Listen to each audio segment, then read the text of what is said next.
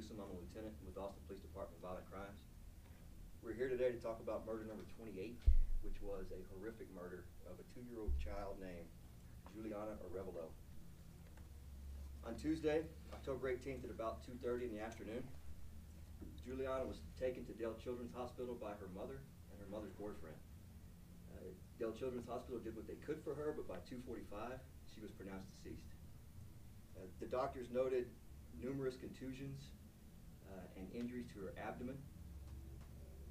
And the parents said that the child had fell from the staircase and they had attempted CPR as a way to explain what occurred. The doctors advised that the injuries were not consistent with a fall from the staircase and attempts at CPR. So homicide detectives were notified. Our guys went to the hospital, began an investigation. The next day, on the 19th, an autopsy was conducted by the Travis County Medical Examiner's Office, and the death was ruled a homicide. The cause of death being blunt force trauma to the abdomen. Based on the facts of the case and based on the information as to who was with Juliana at the time that this occurred, based on some other factors that I can't talk about right now, it led us to believe, and we do believe, that Stephen Cortez, who is Juliana's mother's boyfriend, committed the murder.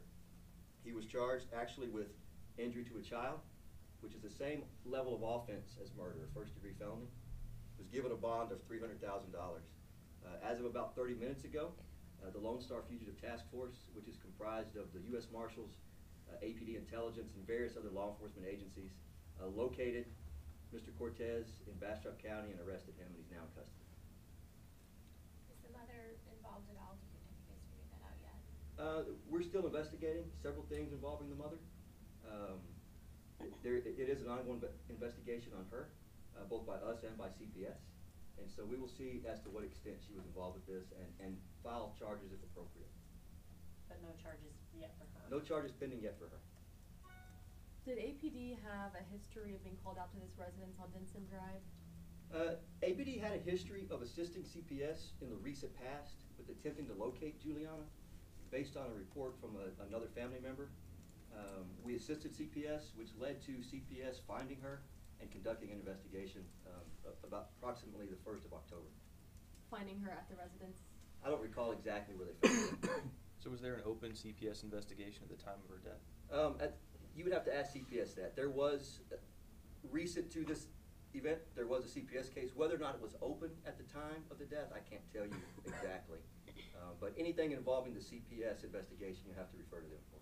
So there was a period of time where APD and CPS could not locate Juliana? That's correct. Only a matter of a few days. And then she was located and CPS conducted their investigation. Do you have any details on how officers track down the suspect in this case? We have various means, but usually it's just historically.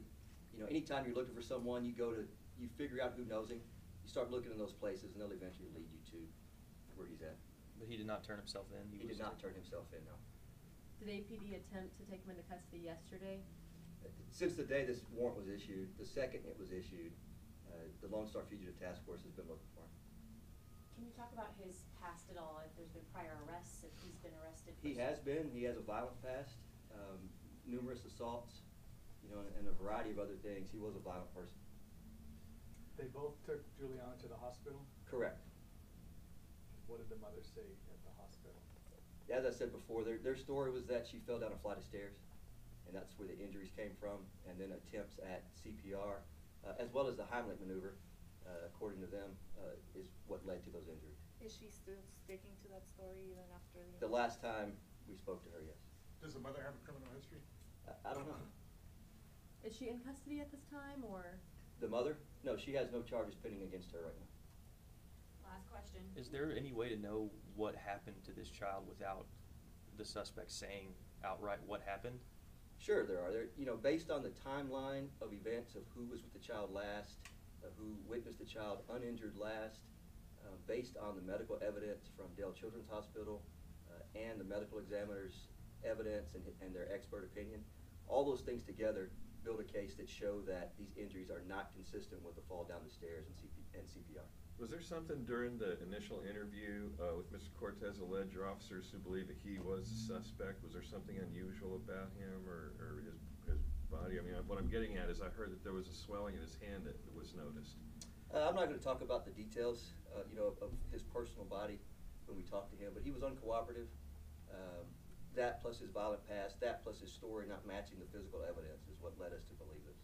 Can you just talk about when you're responding to homicides involving children? I mean, that you said it was horrific. Yeah. How do you guys even cope and deal with that when you see stuff like this?